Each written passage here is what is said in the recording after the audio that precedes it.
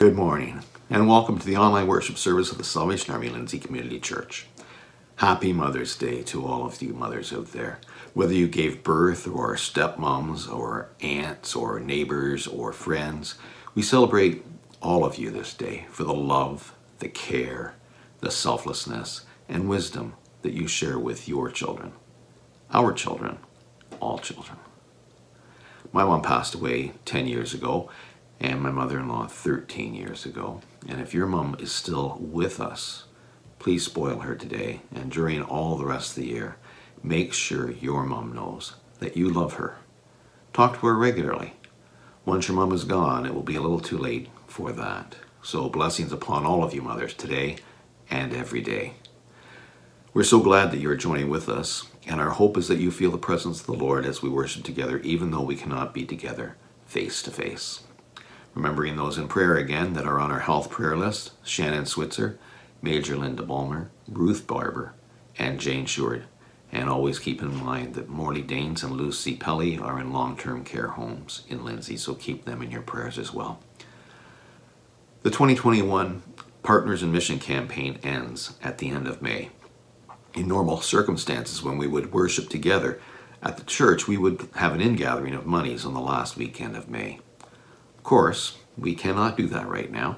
So if you have been putting money aside for Partners in Mission, please deliver that to the church when you can before the end of May. There are 3 more weeks before the end of May, and we are $1,003 away from our target of $9,000.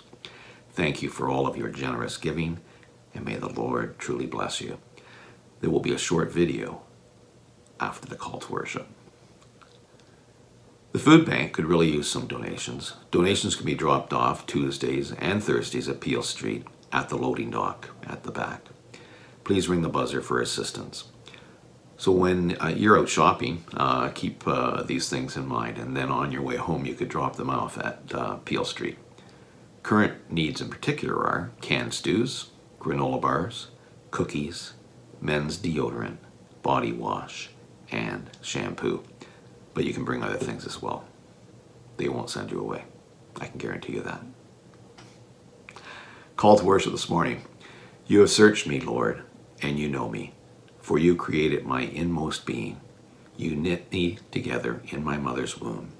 I praise you because I am fearfully and wonderfully made. Your works are wonderful. I know that full well. And Jesus said, come. To all mothers and all children, he said, come. To the motherless and the childless, he said, come. To all who long to be mothered, he said, come. Come unto me, all ye who labor and are heavy laden, and I will give you rest. Take my yoke upon you and learn from me, for I am gentle and humble of heart, and you will find rest for your souls.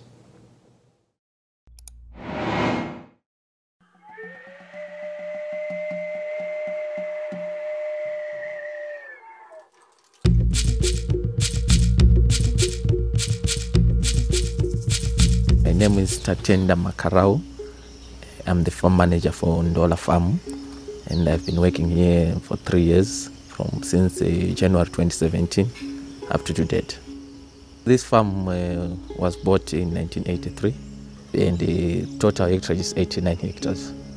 Our main projects, we've got piggery, and we have got poultry, which under poultry of layers and broilers, and a bit of village chickens, vegetables, okra, cabbages. The main purpose of this farm is to support the Salvation Army in Zambia financially. Agriculture is very important in Zambia because a lot of people, they depend on agriculture. So it's helping the nation to be able to feed ourselves, not waiting for donors.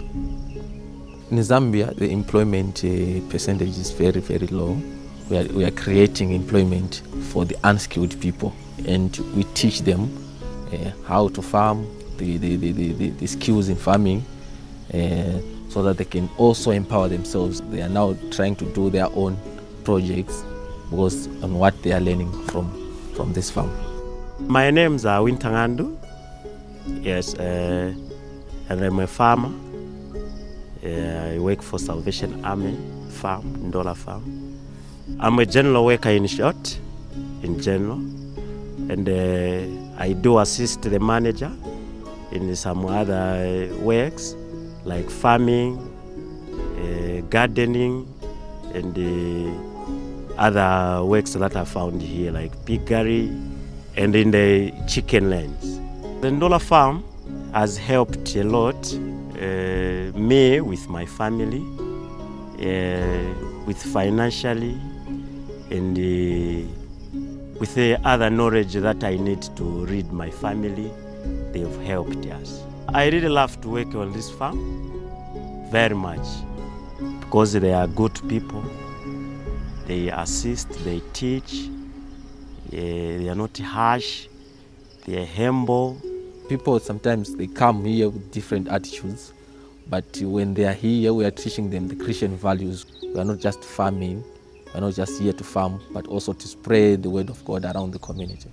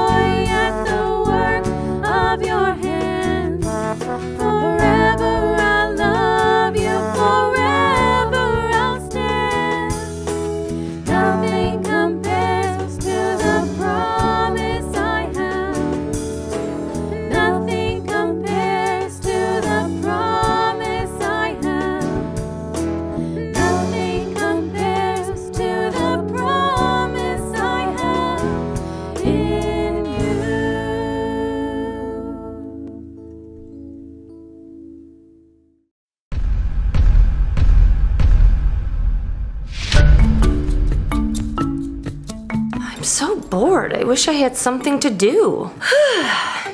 Thanks for letting me sleep in, kids. If you make a mess in the kitchen, please let me know so I can clean it up. Raising kids is so easy. I just love driving around all day. Oh, I never have to repeat myself. They always listen so carefully. Oh, look, an empty box of cereal. Love it. Just wipe it on your sleeve. It's pretty cold, but you don't need a coat. Oh, you don't have to push in your chair. Don't make your bed. You're just gonna sleep in it again later. I think I'll skip the coffee today. You know, these throw pillows look way better on the floor. I'm really not that busy. Well, you haven't showered in 3 days, but I think you smell great. We do have food at home, but let's just go out to eat. Just brush your teeth whenever you feel like it. Here, take my phone charger and go put it in your room. Oh, just leave your dirty dishes on the counter. In Jesus' name we pray, amen. All right, let's all pull out our phones. Youth sports are so cheap. Braces are so cheap. School fees are so cheap. Hey, can you come crawl in bed with me around 2 a.m.? Thanks. Okay, I just spent 2 hours making dinner, but if you don't like it, that's fine. Just let me know and I'll make you something else. Don't even bother looking for that. I'm sure it's lost and gone forever. Can somebody please throw something at my head? I mean, I can keep track of every single one of your things. I get a ton of sleep. I get a ton of gratitude from my children. I get a ton of unsolicited help with the housework. Oh, you don't have to hurry up. We're gonna be right on time. Can someone please throw something at the TV? Thanks for doing the laundry, everyone. I'm sorry, I can't hear you. Can you use your outside voice? Fight, fight, fight! The floor of this vehicle is so clean, I can't believe it. Oh, good. Another trip to the grocery store today. Let's go.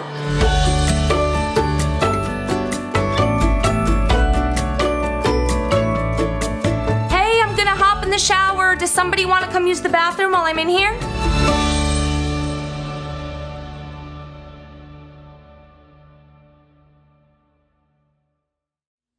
Just before the pastoral prayer, I get the opportunity to say thank you to my mother, who I am so grateful for and I love so dearly. And I thank her for leading me in my faith along with Dad. And this special day, Mom, I love you. Let's pray together. Father, on this day, when we acknowledge the importance of motherhood among us, we first give thanks that you are a loving parent to us all. You have formed us in your image as your children and gathered us together under your wing. We celebrate your divine love reflected in human expressions of motherhood. We give you thanks for the mothers around us and ask that you strengthen them in their daily tasks. Grant them wisdom in the lessons they teach, patience in the discipline they foster, and persistence in the promotion of decency and compassion, both by word and example. May they be given the honor and thanks they deserve, but often do not receive. We thank you for all motherly figures, grandmothers, aunts, sisters, wives, stepmothers, foster mothers, guardians, babysitters, teachers, healthcare providers, neighbors, friends, loved ones, and many others who practice self-sacrifice and embody compassion to all who are privileged to be in their influence. Grant them vigor to carry on their work and the satisfaction that the holy privilege of their task affords. We acknowledge to you, O God, that even amid our grateful celebration, many of us come with restless spirits, reluctant to name the difficulties of this day. For some, this day brings the sorrowful awareness of their own inability to conceive biological children. Draw your tender spirit near their feelings of self-betrayal, impotence, and grief, and remind them that those who struggle with infertility have always shared a special place in your heart. We pray for those who have suffered miscarriages, those fatigued by fertility treatments, and those struggling through the process of adoption. May they remember that in your power and through your church, they can still leave a lasting legacy beyond themselves. For some, this day is marked by loneliness and grief, as they spend this Mother's Day as a widower, an orphan, or a parent who has lost a child. To those who today live in the wake of death, the death of a loved one, grant glimpses of the resurrection. Bring to them a steady restoration of their broken hearts. Allow them to live into their future with hope and empower them to carry out the legacy of lessons instilled within them. For some, This is a day that surfaces ongoing tensions that exist within our personal relationships and family dynamics. We ask for healing from the wounds of our past, a path of forgiveness for wrongs both experienced and committed, and the rebuilding of trust forged in honesty, authenticity, and love. We give you thanks for the wide spectrum of motherhood represented among us today, new mothers and young mothers whose children are in their most tender years, mothers of grown children who transition into empty nests and a new chapter of self-discovery, mothers and grandmothers of advanced years, whose twilight of life is marked by frailty of body, but a potency of spirit. Theirs is a cumulative reminder that though our lives are marked by transition and by change, your nurture and affection for all your children remains the same. Therefore, remind us to live with a childlike faith, curious to every wondrous mystery, attentive to your every instruction, obedient to your every command, and willing to share with every one of your children. We give you thanks, O God, who is a loving mother and father to us all, and in whose name we pray. Amen and amen. Scripture reading today is found in Matthew chapter 1, verses 1 to 6, the genealogy of Jesus, a record of the ancestors of Jesus Christ, son of David, son of Abraham. Abraham was the father of Isaac. Isaac was the father of Jacob. Jacob was the father of Judah and his brothers. Judah was the father of Perez and Zerah, whose mother was Tamar. Perez was the father of Hezron. Hezron was the father of Aram. Aram was the father of Amminadab. Amminadab was the father of Nahshon.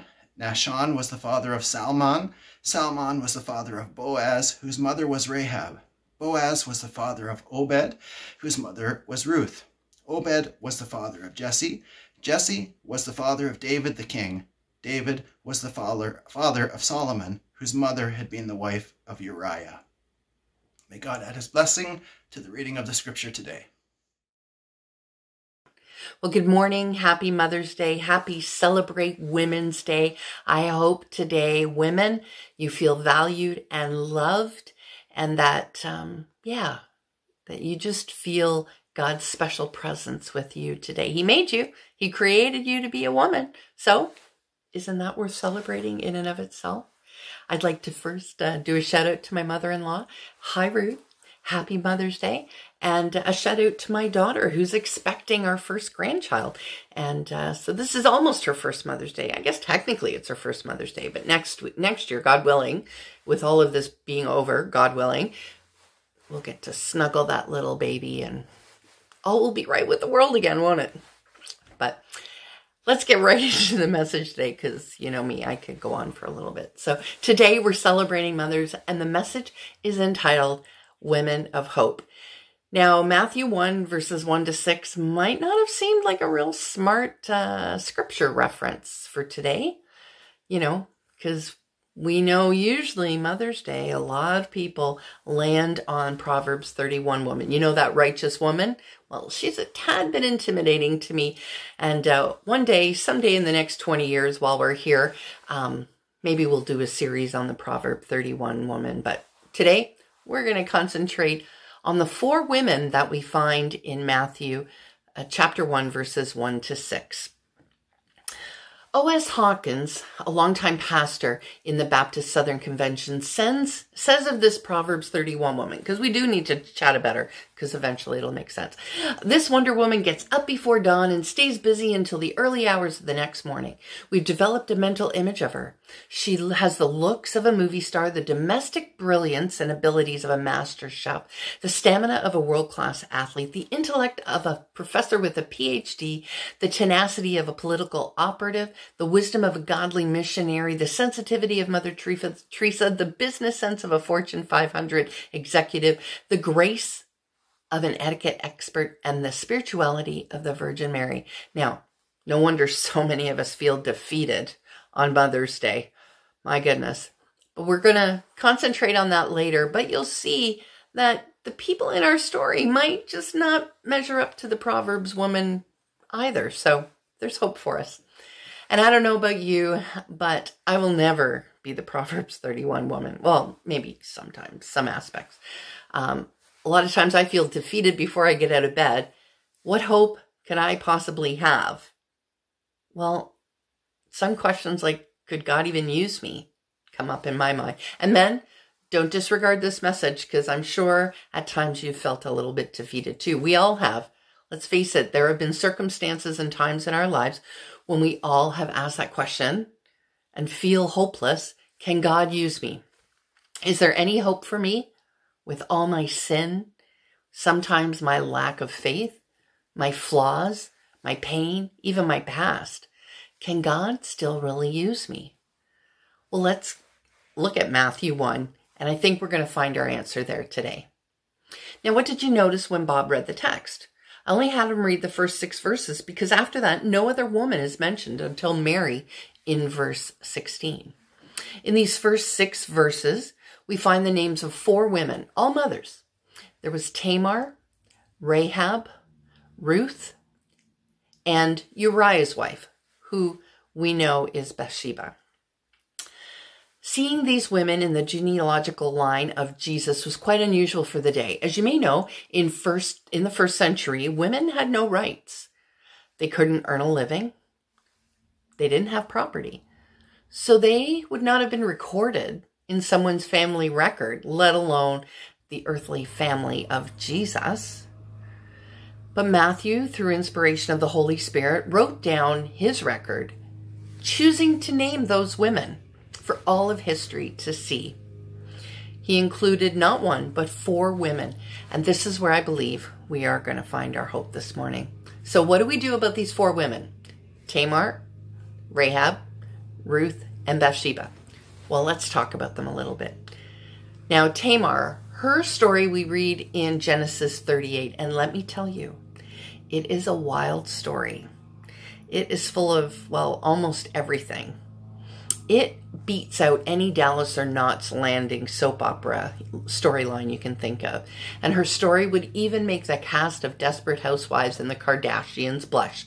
But don't worry, today I'm going to tame it down. We're going to do the G-rated version. And here's kind of a quick synopsis of the story. Tamar was a Canaanite. She was married to who was the firstborn son of Judah. Now, Judah was the firstborn son of Jacob, was the son of Jacob. Jacob was the son of Isaac, who was the son of Abraham. You get the picture. Died and left Tamar with no children. As was the custom then, Tamar was given in marriage to Judah's second son, Onan. But then Onan died without Tamar bearing a child or son. But Judah was hesitant to give her the 3rd son in marriage. And I can't blame him, can you? I mean, at this point, he probably thought Tamar was bad luck and he didn't want another son to die. So he breaks with the custom and no marriage happens. These were desperate times for Tamar. If she didn't bear a son, how was she going to survive? So Tamar, like so many of us do when things don't seem to be going our way or the way we think they should, she took matters into her own hands. And when Judah, her father-in-law's wife, her mother-in-law, dies, Tamar dresses like a prostitute and propositions her father-in-law, Judah. He takes her up on the offer. She conceives and bears a son. Quite the story, huh? Well, if there was one word that could describe Tamar's situation or story, I would say desperate would be that word. If you think about it, it's often out of our desperation that we make some of the most awful, crazy, terrible decisions in our lives, isn't it? Well, keep Tamar in the back of your mind. We're going to move on to Rahab. Now, Rahab was the second woman in Matthew's record. We find her story in Joshua 2. Now, you may have heard of Rahab. Now, if Tamar was a one-time prostitute, Rahab was a full-time prostitute. Often in Scripture, when we see someone named, we often see their occupation and who their father was, along with that name. Matthew, the tax collector, John the Baptist, Simon the Zealot. And Rahab is simply known as Rahab the prostitute. Now, many commentators believe that by the time the spies arrive at Rahab's home, which we read about in Joshua chapter 2, she's still known as a prostitute, but she's given up that trade, and now she's a businesswoman processing and dealing in flax. Perhaps she's even a dressmaker. We're not told, but she is a legally independent woman with her own house, and the nature of her business means the presence of strangers isn't questioned. And it is here at her house that the spies come before they head into the land of Canaan. As a result of this encounter with Rahab, her family is saved from destruction. Now, for some of us, the record of our pasts keep raising their ugly heads. And no matter what we do, how much we repent, how much restoration and healing takes place, that sometimes keeps just haunting us, doesn't it? And people are often keen to remind us of what we used to be like. Well, Rahab was no exception to this. Did she have children? Well, yeah, she did. And we find out in Matthew chapter 1, verse 5, that Salmon, the father of Boaz, whose mother was Rahab, so Boaz was Rahab's son, and she went on to marry our next woman named Ruth. Now, here is a woman who is probably the most familiar of the three so far. There's a book in the Bible named after her. There's a Salvation Army musical by Robert and Gwyneth Redhead. Back in the 80s, they did this musical highlighting Ruth. And she happens to be one of my favorite characters in Scripture, so probably you'll hear me refer to her sometime over the next 20 years, or often anyway. Ruth is from Moab, and that's a big part of her story. And part of her story is quite tragic as well. We read in the book of Ruth that there's a famine in the land and her husband dies. Her brother-in-law dies, and her father-in-law dies. And her mother-in-law Naomi decides that she's going to go back to Bethlehem. Now, Bethlehem is known as the house of bread, but there was a famine there too, because that's why Naomi and her family left Bethlehem to go to Moab, because of this famine. Well, now they're experiencing it again. But she decides to go back to her hometown of Bethlehem. Ruth decides she's going to go back with Naomi. And we read of the great declaration of Ruth's faith in God of Israel and the love she has for her mother-in-law Naomi. In chapter 1, verse 16, she says, Ruth replies to Naomi, "Don't urge me to leave you or to turn back from you. Where you go, I will go. Where you stay, I will stay. Your people will be my people, and your God will be my God." Now, this tragedy of death allows us to see Ruth's devotion to her mother-in-law. But don't miss the fact that Ruth is a Moabite. She is not from Israel. Now, the Moabites were a people that the Israelites were not supposed to mix with. These were a people that were idolaters, they were pagans, and so ungodly. And if ever there was a people from the wrong side of the tracks, it was the Moabite people. Maybe like the Moabites, some of us have a hard time shaking off our roots and where we've come from. We've arrived at the last woman that we're going to be looking at this morning, and by far probably the most well-known of the four women, Bathsheba. She's known for her sin with King David, but really it's the story of King David's sin, isn't it? The story takes on, there's different takes on this story. One was Bathsheba was seduced by King David, or that she seduced King David, rather. And then the other account is, well, King David forced himself onto Bathsheba. But no matter which camp you lie in this morning, the fact is a woman was caught up in a situation where power played a part, and part of that journey included shame, destruction, and death. But it didn't end there, did it? Matthew, under the inspiration of the Holy Spirit, writes the genealogical record of Jesus. And in the text, we read of four women, all outsiders, with three of the four having quite the reputation. But we can learn from them. And what do we learn from them? Well, I propose this morning we learn hope. Hope. I'm sure we could all insert ourselves in some way into the message today. Looking at these women, I think there just might be hope for you. there might be hope for me. Well, actually, I know there is. There's hope for us all. The big idea of this message this morning, or the point that I want you to take away, is this. There is hope for me. There is hope for you. And there is hope for our families. There's hope for our families. I trust that you hear the spirit of the message today.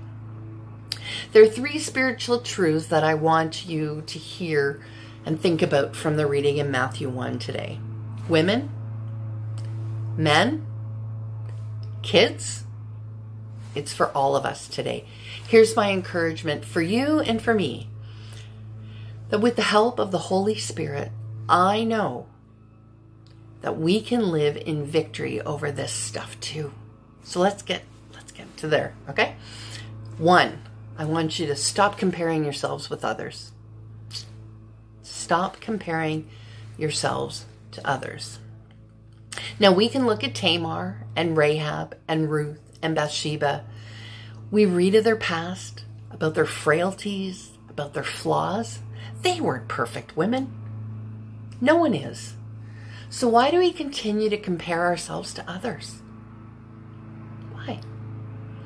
Here's the problem with comparing yourself to others. When you think you're better off than someone, this results in pride. When you think and compare yourself as not as good as another person, the outcome is jealousy and envy. However we find ourselves comparing, comparison leads to sin. So please, wherever you are right now, and if you're thinking you'll never measure up, you'll never have the perfect kids, or you're thinking of someone else and thinking they probably woke up looking perfect this morning, you know who you are, got up, did the ironing, made some bread, made your own Mother's Day breakfast, for crying out loud. Stop. Just stop right there. God loves you. God loves you.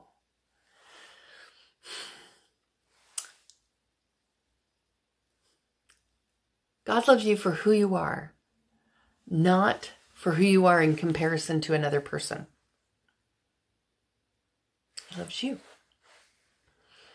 The second truth I want to offer today is this. Stop allowing your past to control your future. So first, we're going to stop comparing ourselves to others with the help of the Holy Spirit. Now we're going to stop allowing your past to control your future. I know personally this is a tough one for me. We don't want to let our pasts paralyze us, do we? We need to confess our sin, claim God's forgiveness and righteousness, just like we read in 1 John verse 1-9, where it says, if we confess our sins, he is faithful and just and will forgive us our sins and purify us from all unrighteousness. We need to live like we really believe that and live in the freedom of Jesus Christ and his salvation. And in the Christian recovery program called Celebrate Recovery, some of you may have heard of it, they have a saying. It says, all of us have our hurts and our habits and our hang-ups in life. Don't let Satan use these hurts, these habits, and these hang-ups against us. Just to give proof of God's grace, we look at the earthly lineage of Jesus and see in the lives of those mentioned the one who died, the one who provided us the grace so that we could be saved. Jesus was born into this world by a long lineup of folks who had already experienced his grace. And they, like us, desperately needed his grace. So when those thoughts of your past come up, stop, go before the Father, and with the help of the Holy Spirit, your past does not have to control or define your future. I get it. It's tough. And finally, with the help of the Holy Spirit and your willingness to become all God has for you to be, right? Well, start being the person God has called you to be. That's the third point, to be. Start being the person that God has called you to be. I want everyone listening right now, wherever and whatever and whenever you're watching this, I want you to know that God's grace doesn't give us license to continue to sin. Dr. Stephen Horn says that the story of Rahab serves as the greatest reminder of this truth. And when confronted with the truth about the one true God, Rahab announced, "For your God is God in heaven, above and on earth below." And this seems to be the beginning of Rahab's faith journey, a faith journey that the writer of Hebrews 11 speaks of when he does the roll call of people of faith. Her name's mentioned. By faith, Rahab the prostitute. Hey, she couldn't even shake her past in the New Testament. Rahab the prostitute received the spies in peace and didn't perish with those who disobeyed. Again, the Apostle James does the same thing when explaining the connection of faith to works when he mentions Rahab as an example of one who displayed her faith through her works. And we've read and studied that in our Monday night Bible study in James chapter 2. So moms, women, what if you're here today and you don't quite feel like the Proverbs 31 woman? Be encouraged. God wants to use you. God can use you. And for some of you, I would say right now, he is using you. Maybe you'll be like Bathsheba to Solomon. Some say he was the wisest man who ever lived, and God gave Solomon his wisdom. I'm not challenging that, but I dare say that God used his mother, Mama Bathsheba, to impart some of the wisdom and to teach some of the truths that he came to know. God used Bathsheba in spite of everything, and God can use you too. Is there hope? You bet there is. Now, this message of grace is not just for women. So men, you need to be listening. It's for all women, all men, and yes, children too. It's for every single one of us who think our situations are too desperate. For every single one of us who thinks that we'll never be able to outrun our past. And for every person who feels like they came from the wrong side of the tracks and the wrong family, for God to use them, this is not true. We have proof when we look to Scripture, and particularly today in Matthew 1. We have proof because there we see women who experienced grace because there is grace. They experienced forgiveness because there is forgiveness. And there is healing in the precious and mighty name of Jesus Christ. Amen? So what do we do about it? What do we do? Sometimes we overcompensate for our past. We turn over a new leaf. We try new things and we're doing well for a while, but then just kind of loses momentum, doesn't it? Well, this is where I encourage you and myself to stop and look to the wisdom of God. At some point, we need to recognize and admit that we can't do this on our own and in our own strength. We need to come to the end of ourselves and say, Lord Jesus, I can't do this anymore.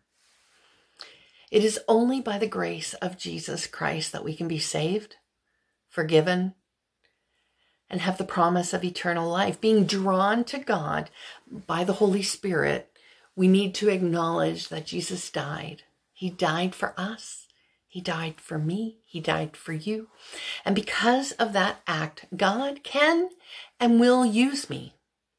And he can and will use you if you let him. I pray right now that whoever you are, a mom, a dad, a child, a truck driver, a student, a teacher, a waitress, a nurse, a homemaker, God can use you. John Wesley would have called the experience of God drawing you to himself as God's prevenient grace. And I pray just now that you might acknowledge that Jesus is the way. He's the truth and he's the light. The scripture says to call upon the name of the Lord and you will be saved. These aren't just words spoken by us, but God knows our heart's intent.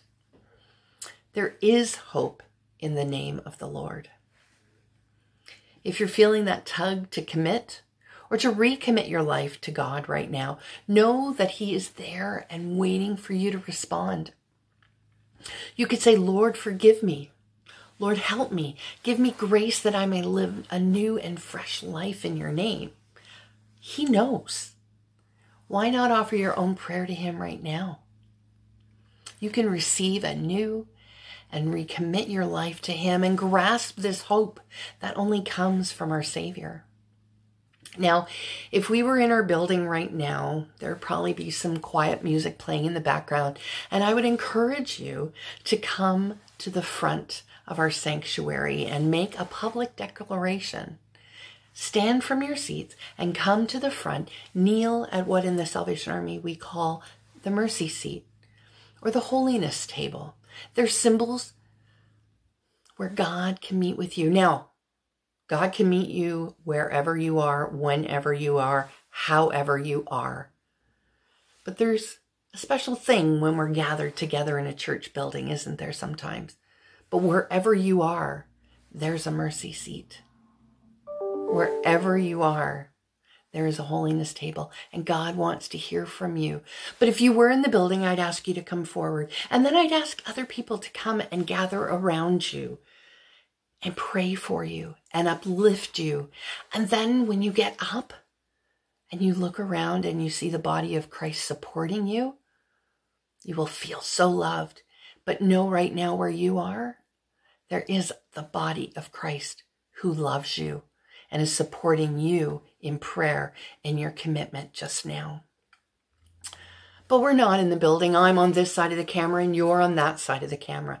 But the Holy Spirit is no respecter in this case right now. He transcends time and space, and He is there with you now, drawing you to the Father because of the atoning blood of Jesus Christ. How amazing would it be if you and me and our church body could say that today, Mother's Day 2021, or whatever day you're listening to this and you're recommitting your life, but this day, wherever you are, amidst a world pandemic, loss of lives, loss of jobs, some people are in great despair and in health concerns. Wouldn't it be amazing if we could say that God reached down and you reached out and took the Master's hand, and a fresh commitment to your faith journey was made today, right now, where you are? It'd be amazing. I believe that for some of you. I stand before you today, or sit, personally knowing the hope and grace that is given through the cross of Christ. I too come with a past that's hard to shake, but no longer condemn myself because God doesn't condemn me. I walk in freedom that can only be experienced through a new life in Christ, and I know that that can be your experience too. As you reflect on what was said today in the message I call the Women of Hope, but really for everyone, I want you to remember Tamar, Rahab, Ruth, Bathsheba, and I'm going to include my name in on that list today. I hope you remember me. We serve as a reminder of God's grace and hope. And I pray that you discover these gifts anew today and fresh every day. And I pray that the beauty of Jesus be seen in you, be seen in me, and that we could go and share this love despite our fears and doubts. Because there is hope. He is our hope. Bless you today.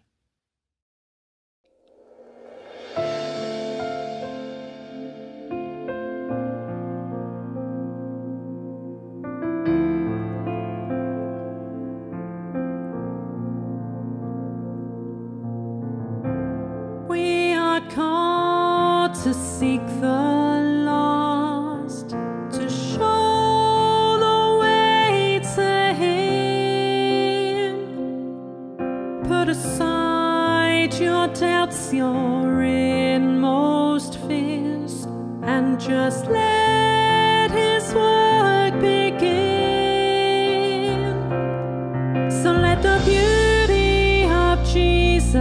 be seen in me. All his wonderful passion and purity.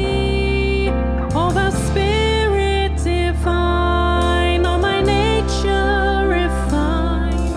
Let the beauty of Jesus be seen in me.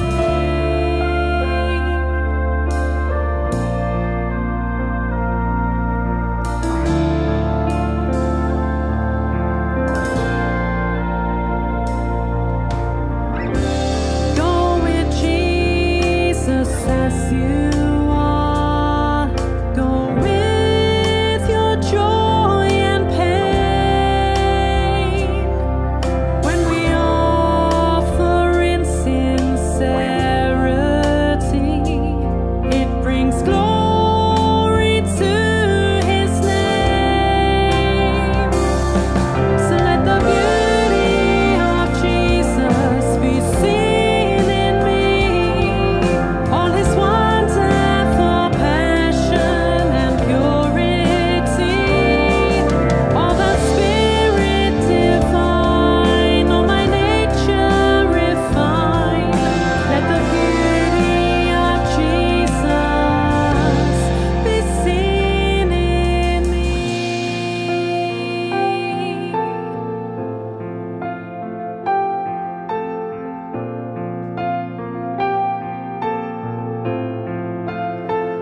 I am called in your name,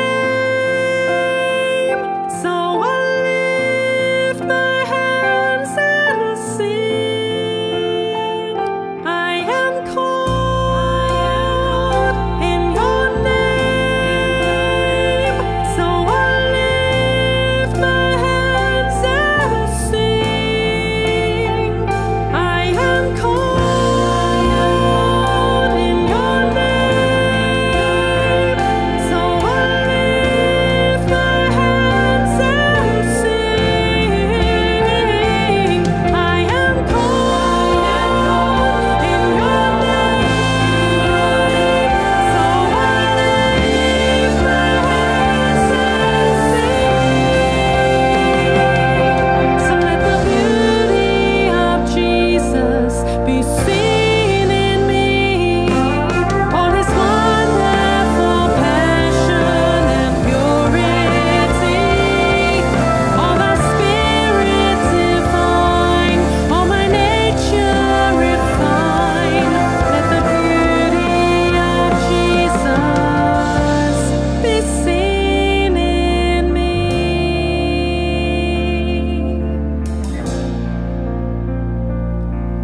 Let the beauty of Jesus be seen in me.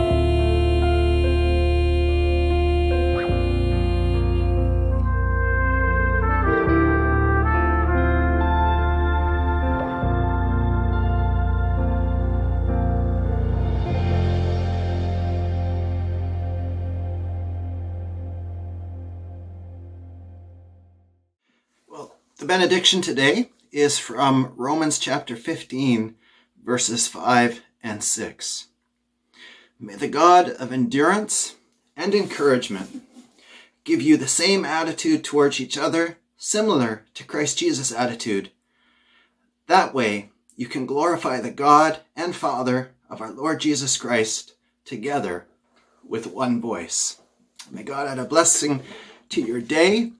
Mothers, have an enjoyable day. You are in our prayers. And remember, the Lord goes with you and loves you.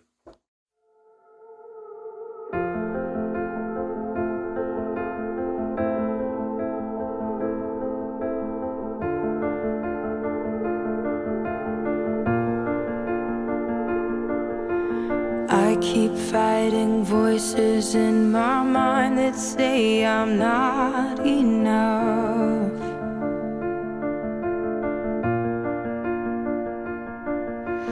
Every single lie that tells me I will never measure up.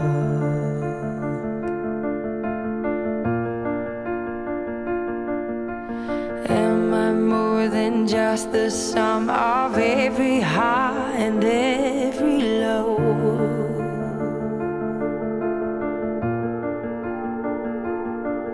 Remind me once again just who I am, because I need to know. Ooh, oh, you say I'm loved when I can't feel a thing. You say I'm strong when I think I'm weak. And you say I am held when I am falling short. And when I don't belong, oh, you say I am yours. And I believe, oh, I believe what you say of me. I believe the only thing that matters now is everything you think of me.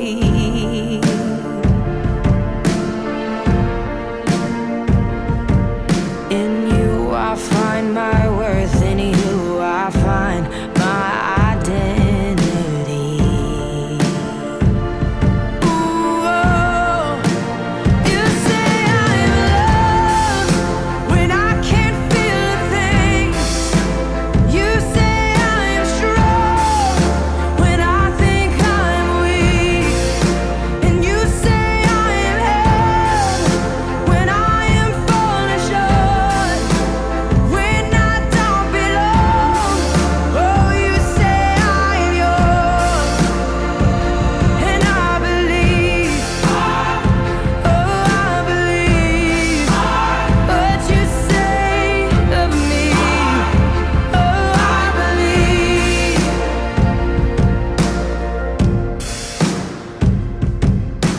Taking all I have and now I'm laying it at your feet.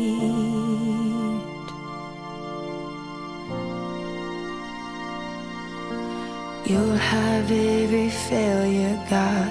You'll have every victory.